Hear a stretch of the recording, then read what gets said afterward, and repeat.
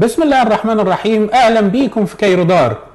احنا لسه زي ما وعدناكم مكملين معاكم رحلة ال100 سؤال اللي ان شاء الله باذن الله مش هيخرج عنها امتحان السنة دي. تعال نشوف نوع من الاسئلة مهم جدا بيلم درجات، وزي ما قلت لك عايزك تبقى معايا استريتش. يعني تاني ما تقوليش انت قلت السؤال ده مصطلح علمي وهو جالي ما المقصود، او جالي ما المقصود وانت قلت عليه. انا عايزك تتحرك. شوف معايا السؤال المهم ده.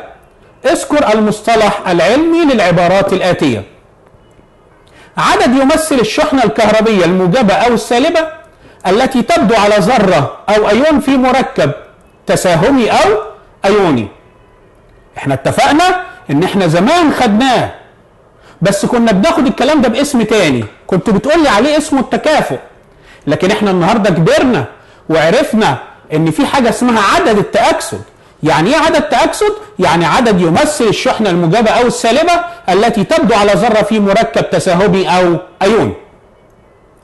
تعال شوف تداخل بين اوربيتالين مختلفين او اكتر في نفس الذرة وينتج عنه اوربيتالات ذرية جديدة مهجنة. فاكر انت موضوع التهجين؟ لما قلنا التهجين معناه خلط او اتحاد ما بين الاوربيتالات الذرية عشان تكون نوع جديد من الاوربيتالات اسمه اوربيتالات مهجنة. والاوربيتالات المهجنة دي بتبقى متساوية في الطاقة. طب بتتم ازاي؟ شروطها انها بتحدث في نفس الذرة بين اوربيتالات متقاربة في الطاقة. ما تنساش الكلام ده. العناصر التي يتتابع فيها امتلاء المستوى الفرعي 5D. لو تفتكر معايا في الباب الثاني احنا كنا اتكلمنا على عناصر الفئة دي، وقلنا ان الفئة دي بتقع في منتصف الجدول عبارة عن 10 صفوف رأسية و3 سلاسل أفقية. عناصرها اسمها العناصر الانتقالية. فكان في عندنا السلسلة الانتقالية الأولى ودي يتتابع فيها امتلاء المستوى الفرعي 3D. أما السلسلة الانتقالية الثانية كان بيتتابع فيها امتلاء المستوى الفرعي 4D. والسؤال اللي قدامي العناصر التي يتتابع فيها امتلاء المستوى الفرعي 5D هي السلسلة الانتقالية الثالثة. العنصر الذي تكون فيه الأوربيتالات D أو F غير ممتلئة بالإلكترونات في الحالة الذرية أو في حالة التأكسد. فاكر أنت يعني إيه كلمة عنصر انتقالي؟ وقلنا العنصر الانتقالي عشان أقول عليه إن هو انتقالي لازم تكون فيه المستويات D أو F مشغولة بالإلكترونات، يعني فيها إلكترونات ولكنها غير مكتملة. إمتى؟ في الحالة الذرية أو حالة التأكسد. وخدنا مثال عليها النحاس والخرسين. قلنا النحاس يعتبر عنصر انتقالي رغم ان الدي مكتملة في الحالة الذرية. ليه؟ لأنه في حالة التأكسد الدي غير مكتملة. لكن الخرسين لا يعتبر انتقالي. ليه لا يعتبر انتقالي؟ لأن الدي بتاعته مكتملة في الحالة الذرية وفي حالة التأكسد، يعني مش نافع معاه حاجة، إذا لا يعتبر الخرسين عنصر انتقالي. عملية يتم فيها تحويل خام الحديد الناعم لأحجام مناسبة لعملية الاختزال. فاكر لما اتكلمنا على موضوع التلبيد وقلنا ان التلبيد معناه تجميع حبيبات مسحوق الحديد الناعمة في أحجام أكبر مناسبة للاختزال. بعد ما عملت تكسير أعمل تلبيد عشان أخد الفتافيت الحبيبات الناعمة اللي نتجت من التكسير أجمعها مع بعضها وأعملها في كتلة واحدة. تسخين خام الحديد لإزالة الرطوبة والشوائب وزيادة نسبة الحديد كمان. دي التعريف اللي احنا سميناه التحميص. خلي بالك من التلبيد والتحميص، دول مهمين جدا في الباب الخامس. التحميص معناها ان انا باخد الخام بعد ما عملت له تكسير وتلبيد اسخنه. طب بتسخنه ليه؟ لهدفين. الهدف الاول اكسدة الشوائب، الهدف الثاني زيادة نسبة الحديد. ازاي بتزود نسبة الحديد؟ عن طريق ان انا بحول كل الخامات سواء ماجنيتايت او ليمونايت او سيدرايت الى الهيماتايت. اشمعنى الهيماتايت؟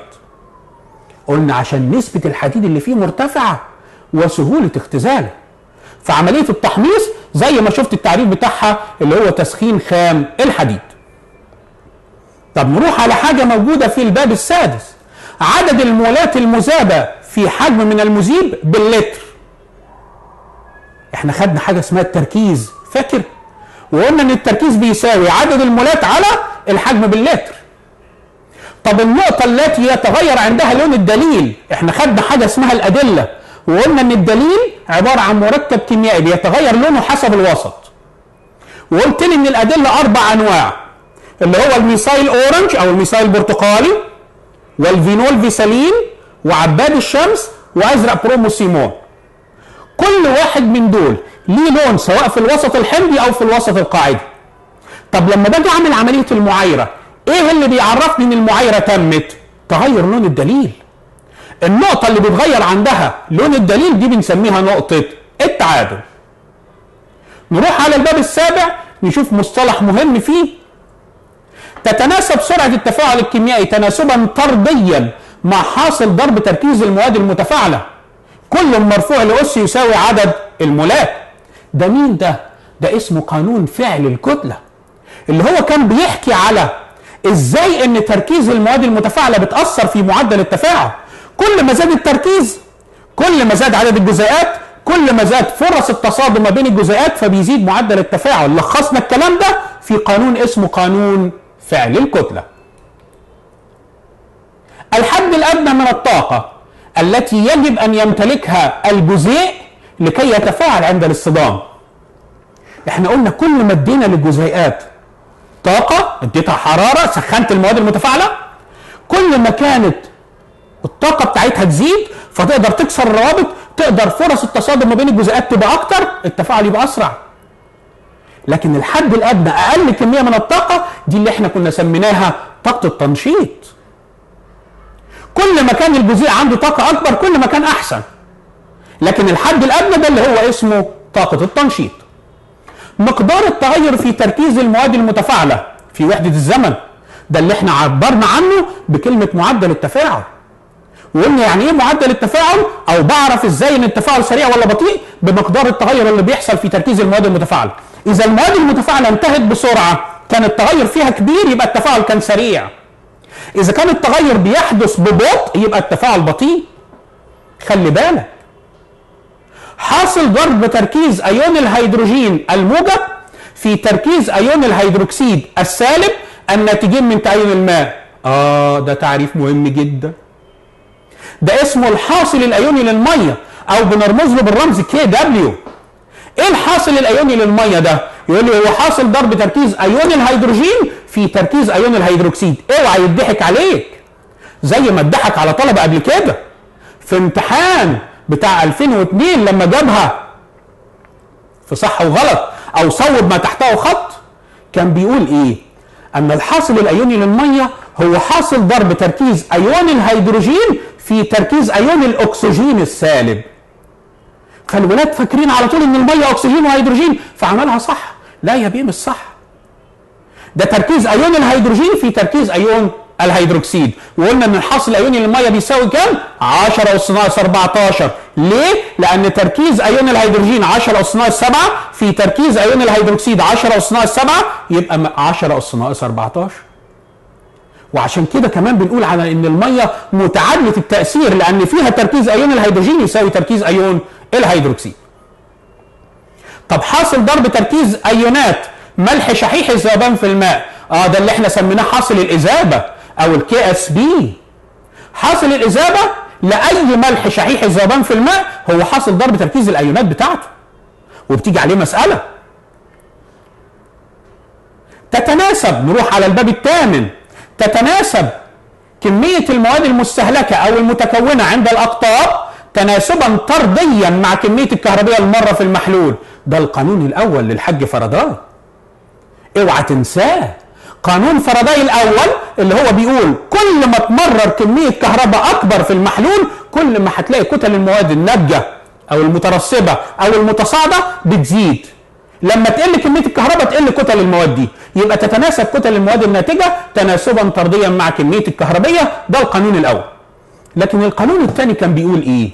برضه بيقول نفس البدايه، تتناسب كتل المواد الناتجه من التحليل الكهربي عند مرور نفس كميه الكهربيه في عده محاليل تناسبا طرديا مع اوزانها المكافئه. ده القانون الثاني. وقلنا يعني ايه الوزن المكافئ؟ الوزن المكافئ بيساوي الوزن الذري مقسوم على التكافؤ. الوزن الذري بيدولك في المساله والتكافؤ بيدولك في المعادله. تعرفوا ازاي؟ اعرفه من عدد الالكترونات. ما هو التكافؤ عدد الالكترونات التي تفقدها او تكتسبها. كميه الكهربية اللازمه لترسيب الوزن المكافئ لاي ماده، ده اسمه الفرضاي. اوعى تعمل زي الولاد اللي هم التعبانين دول اللي يقول له ايه؟ ما المقصود بالفرضاي؟ يوم يطلع ظريف يقول لك ده عالم. عالم؟ في حاجه اسمها كده. الفرضاي هو كميه الكهربية اللازمه لترسيب الوزن المكافئ لاي ماده، وقلنا ان الفرضاي بيساوي كام؟ بيساوي 96500 كولوم. خلي بالك من الحاجات دي. الحاجات دي سهله لكن بتيجي وتلم درجات. نخش بقى على مصطلحات العضويه. ظاهره اشتراك اكثر من مركب عضوي في صيغه جزيئيه واحده واختلافهم في الصيغه البنائيه. افتكر معايا اللي هي اسمها المشابهه الجزيئيه او اللي بنقول عليها الايزوميريزم. ايه هي ظاهره المشابهه الجزيئيه؟ يقول لك هي ظاهره اتفاق عدد من المركبات في الصيغه الجزيئيه اللي هي صيغه رمزيه توضح نوع عدد الذرات، واختلافهم في الصيغه البنائيه اللي هي نظام ترتيب الذرات والروابط.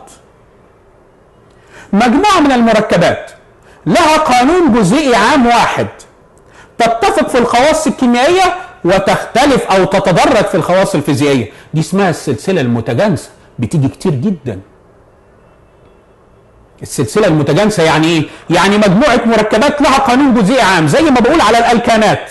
الالكانات كانت الصيغه العامه بتاعتها CnH2n زائد 2. كل الالكانات بتخضع لهذا القانون. اذا الالكانات دي تعتبر سلسله متجانسه. طب الالكينات الصيغه العامه بتاعتها CnH2n بس. كل الالكينات بتخضع للقانون ده. فبنقول على السلسله المتجانسه مجموعه مركبات لها نفس القانون الجزيئي العام تتفق في الخواص الكيميائيه. كل الالكينات قلنا عليها ان هي نشطه كيميائيا، ليه؟ عشان فيها روابط باي. ولكنها تختلف في الخواص الفيزيائيه. قلنا مثلا ان الالكانات الاربعه الاولانيين غازات، ومن 5 ل 17 سوائل، واكبر من 17 مواد صلبه. فالسلسله المتجانسه مجموعه من المركبات لها قانون جزيئي عام تتفق في الخواص الكيميائيه وتختلف في الخواص الفيزيائيه. عمليه اضافه عدد كبير من جزيئات مركب صغير غير مشبع الى بعضها لتكوين جزيء مركب كبير. انا سامعك وانت بتقول لي بلمره. كلمه بلمره معناها تجميع الجزيئات الصغيره لتكوين جزيء مركب كبير. الجزيء الصغير سميناه مونومر، اما الجزيء الكبير فاسمه بوليمر. طيب تجميع الجزيئات الصغيره دي اسمها ايه؟ اسمها بلمره. طب لما اقول عن طريق جزيء غير مشبع عشان يديني جزيء مشبع، يبقى انا عملت بلمره بالاضافه. امال يعني ايه البلمره الثانيه اللي هي اسمها بلمره بالتكاثف؟ شوف كده، اتحاد مونومرين مختلفين مع فقد جزيء ميه لتكوين بوليمر مشترك.